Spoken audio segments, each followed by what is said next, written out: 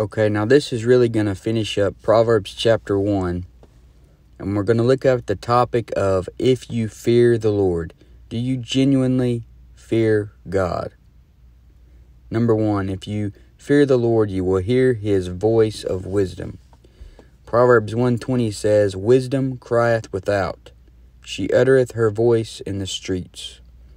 You can see a great illustration of this when you drive by a street preacher quoting the King James Bible. He is another stop sign or roadblock on the way to hell. And if God didn't want sinners to get saved, then why does he call preachers to warn the wicked? A street preacher is wisdom crying in the streets. A gospel tract that's tucked in the card reader at a gas pump with the right gospel is wisdom uttering her voice in the streets. A yard sign that says believe on the Lord Jesus Christ, that men are going to read when they drive by, that is wisdom crying in the streets, crying for you to get saved. A bumper sticker on a car or a magnet that says, Are you saved? Is wisdom crying in the streets. Proverbs 1:21, She crieth in the chief place of concourse, in the openings of the gates. In the city she uttereth her words, saying, How long, ye simple ones, will ye love simplicity? And the scorners delight in their scorning, and fools hate knowledge. So how long will the simple ones love simplicity? There are people who go through life, they aren't overly wicked, but they don't have enough sense to turn to Jesus Christ. They don't have enough sense to listen to wisdom. They don't have enough sense to read what the church sign said that they drive by on the way home every day. And how long will the scorners delight in their scorning? Hopefully they will get rid of their extreme contempt for the wisdom of God and his words before it's too late. Hopefully they will read the Holy Bible that is in the waiting room at the doctor's office and in the hotel room when they go on vacation and get saved before it's too late. How long will fools hate knowledge? Most likely they won't until they hit rock bottom many times. Fools despise wisdom and instruction, because the fool has said in his heart there is no God many times. And that's because he wants to be his own final authority. He doesn't want to have to answer to the voice of wisdom crying in the street. He doesn't want to believe the street preacher who says that he is in sin. Therefore the fool is ever learning and never able to come to the knowledge of the truth. Proverbs 1:23, Turn you at my reproof. Behold, I will pour out my spirit unto you. I will make known my words unto you. So if they would turn at his reproof, he would pour out his spirit and make known his words unto them. Right now they can't grasp the words of God because they're lost. And when you're lost, he's not going to make his words known unto you. In 1 Corinthians 2:14 it says, But the natural man receiveth not the things of the Spirit of God, for they are foolishness unto him, neither can he know them, because they are spiritually discerned. It's amazing that the same God who made the world and wrote the Bible is someone that you can have 24/7 access to talk to about what he said in his book. And he even says that he will make known his words unto you. One of the greatest prayers you can pray is for the Lord to make known his words to you. So if you fear God, you will hear his voice of wisdom. So don't turn a deaf ear to it. Next, if you fear God, you will heed his reproof. Verse 24 in Proverbs 1, Because I have called, and you refused. I have stretched out my hand, and no man regarded. If you fear the Lord, then you will listen to the call of reproof. In John 16:7-8 it says, Nevertheless, I tell you the truth. It is expedient for you that I go away. For if I go not away, the Comforter will not come to you. But if I depart, I will send him unto you. And when he is come, he will reprove the world of sin, and of righteousness, and of judgment. So when you get saved, you took heed to reproof.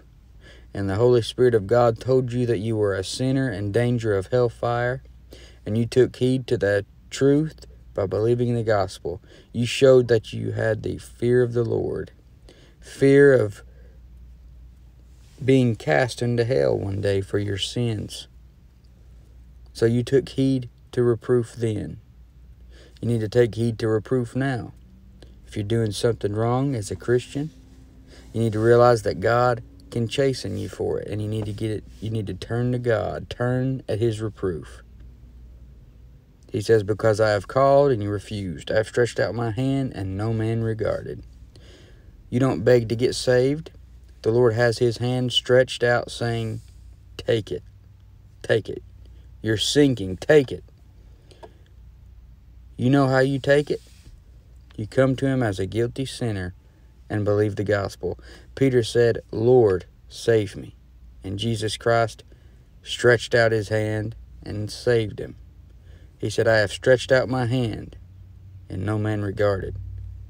But imagine the Lord is on a ship. Imagine you're in the water, and you don't have to say, "Lord, please, please help." You don't have to beg. He already has His hand out. He's just waiting for you to take His hand. And He'll save anybody that is willing to grab a hold of His hand. It doesn't matter who they are, where they live, or what they've done.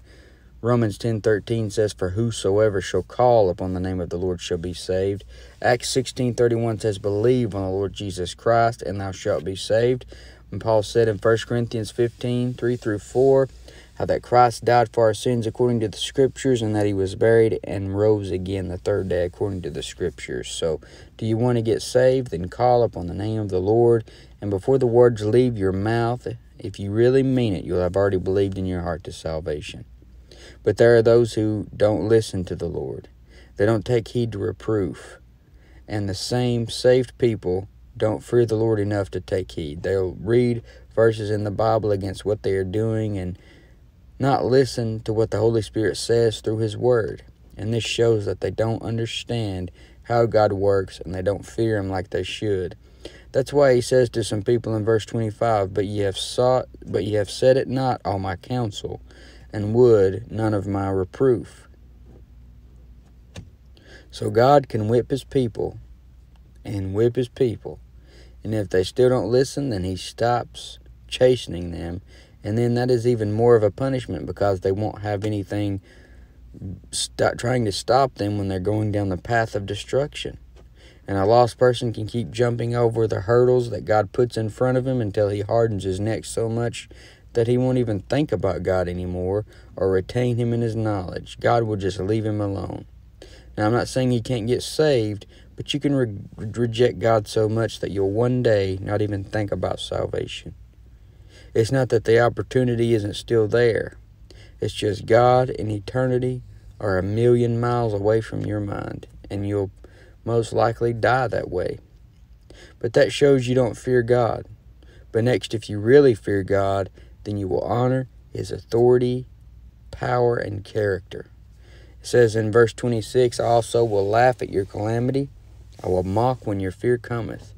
This is God talking to a lost man that has rejected Him and mocked Him and walked over all of His reproof. He says, "I will laugh at your calamity and will mock when your fear cometh."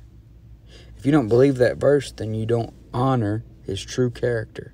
You're letting TV preachers and Hollywood movies determine how God really is for you. You don't believe in a God that will laugh and mock you after you've rejected His reproof time and time again. But when it comes to a man who has rejected God over and over again, God will laugh when they fall flat on their faith. If God brings a tornado on their home, He will laugh when it sucks them right up off their property. And if you don't believe that, then you don't believe the very words that God said, and you don't honor who God is. It says in verse 27, "When your fear cometh as desolation, and your destruction cometh as a whirlwind, when distress and anguish cometh upon you." When those men at the second coming are hiding in the dens and rocks of the mountains, God is going to laugh at their calamity. They can call on God and shiver in their shoes, and God will mock when their fear cometh. He's coming on them like a whirlwind, and the second coming is associated with that whirlwind. In Revelation 1, it says, "Behold, He cometh with clouds." Have you ever been in a storm and heard that thing roaring and the debris and hell beating up against your house? It's going to sound 100 times worse than that at the second coming. People's blood is going to literally curdle. They'll be flat out dying of heart attacks. That's what the Bible says. Their hearts are going to fail them for fear. Proverbs 1:28, then shall they call upon me, but I will not answer. They shall seek me early, but they shall not find me. Now, in this age we're living in today, as long as there is breath, there is hope. No matter how much you've rejected God, and no matter how much evil you have done, He will save you and keep you. But there's coming a time when this isn't so. Verse 29, for they that hated knowledge and did not choose the fear of the Lord. So there are people today who hate the knowledge of the truth. And 2 Thessalonians 1:8 says, in flaming fire, taking vengeance on them that know not God and that obey not the gospel of our Lord Jesus Christ. God wants you to believe the gospel and come to the knowledge of the truth. Because in 1 Timothy 2:4, he says, who will have all men to be saved and to come into the knowledge of the truth. Men would rather get knowledge of this world that is contrary to the truth. And that's what 2 Timothy 3:7, that's why it says, ever learning and never able to come to the knowledge of the truth. In the tribulation time period, the Lord is going to send a strong delusion and cause men to believe a lie, all because they would not receive the love of the truth. They hated knowledge, and they did not choose the fear of the Lord. In 2 Thessalonians 2:10-12, it says, and with all deceivableness of unrighteousness in them that perish, because they receive not the love of the truth, that they might be saved. And for this cause God shall send them strong delusion, that they should believe a lie. Do you honor who God is? Do you truly believe He is who the Bible says He is? Do you believe these characteristics about Him? Do you believe that He will cause men to believe a lie? Proverbs 1:30-31, they would none of my counsel, they despised all of my reproof. Therefore shall they eat of the fruit of their own way, and be filled with their own devices. They will eat the fruit of their own way. They didn't take the Lord's way, so now they have to eat the devil's fruit, which is pleasant to the sight, as it was on the tree of knowledge of good and evil. But the end thereof are the ways of death. Or it's like the whorish woman, who may look good on the outside, but she will lead you down to the chambers of death. You fornicate with her, and you will eat the fruit of your own way, possibly an STD.